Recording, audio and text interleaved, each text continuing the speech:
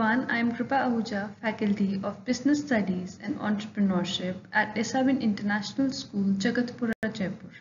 In this subject video, you will learn about the concept of market which forms a part of NCERT Grade 11th. Now let us understand what is the basic meaning of market. The market is derived from a Latin word marketus, which means merchandise, where traffic, trade, or a place where business is conducted. The concept of market was divided into two parts, that is the traditional markets and the modern markets. Traditional markets, the concept of traditional market responds to the early production phase when there was general scarcity of manufactured goods in the market. The phase of pre-industrial revolution world was categorized by an agriculture cum handicraft economy with no elaborate distribution system. The agriculturist, whether he produced corn or cotton, meat or butter, disposed of the surplus in his immediate neighborhood. Secondly, according to the American Market Association, the concept of modern market was defined as at every point where a specific commodity is concentrated for sale, a market is found. The definition gives the traditional meaning of market. The emphasis is on first place. The goods available for sale are brought to a specific place and the buyers of those goods reach those places for buying them. Secondly, different markets for different commodities such as vegetable markets, food grains market, etc. Traditional concept focuses that market means a place only where actual buying and selling takes place. Now, let us understand a new topic, which is e-commerce. E-business refers to carrying out business activities which can be both industrial and commercial through computer network, that is internet. The profile of the Indian market is vastly different from what it was 10 years ago. Modern business is facing global competition due to globalization and increased consumer expectation due to changes in technology. For this, business throughout the world is changing in terms of organization, ways of working, use of technology, perspectives, scope, and outlook. Now, after completing the topic of market and e-commerce, let us understand how do we analyze the market environment which is all around us.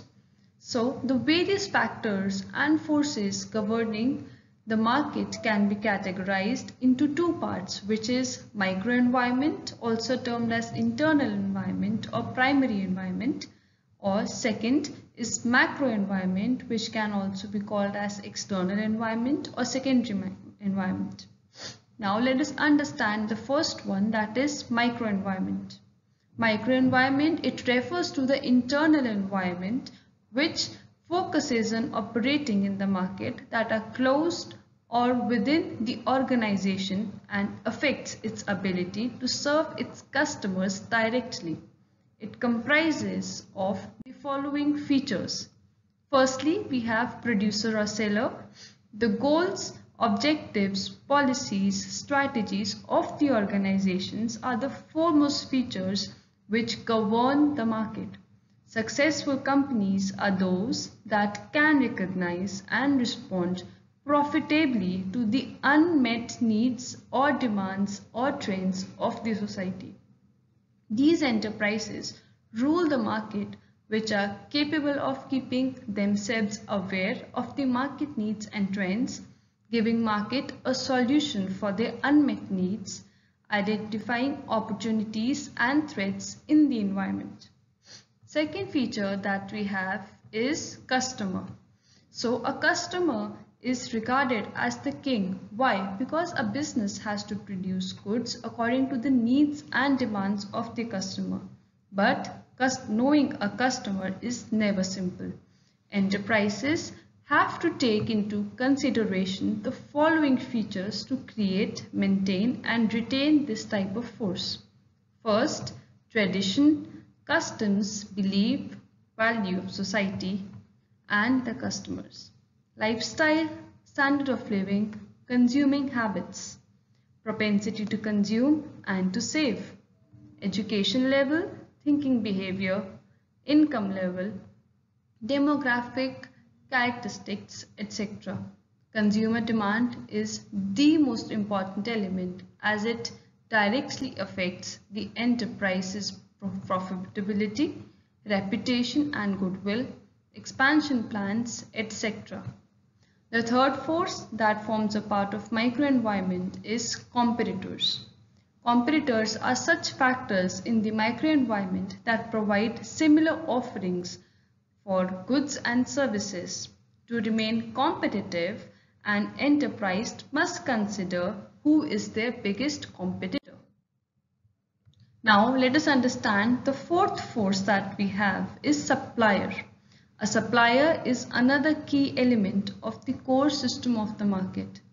The company is essentially a resource conversion machine that converts materials, machines, labors and funds into final goods or useful products.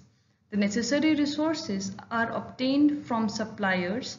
Lack of non-availability of suppliers can ruin the market for a product. Last but not the least, we have marketing intermediary. Marketing intermediaries are institutions that facilitate the flow of goods and services between the companies and its final markets. They include resellers, transporters, warehouse, banks, promoting agencies. These are institutions which came into being to facilitate or ease up the work of commuting exchanges in the market. They perform a great deal of work in bringing about transactions between the buyers and the sellers. Market cannot survive without these intermediaries. I hope the topic of market and the various factors governing it are clear to all of you. In the next video, we will learn about macro environment.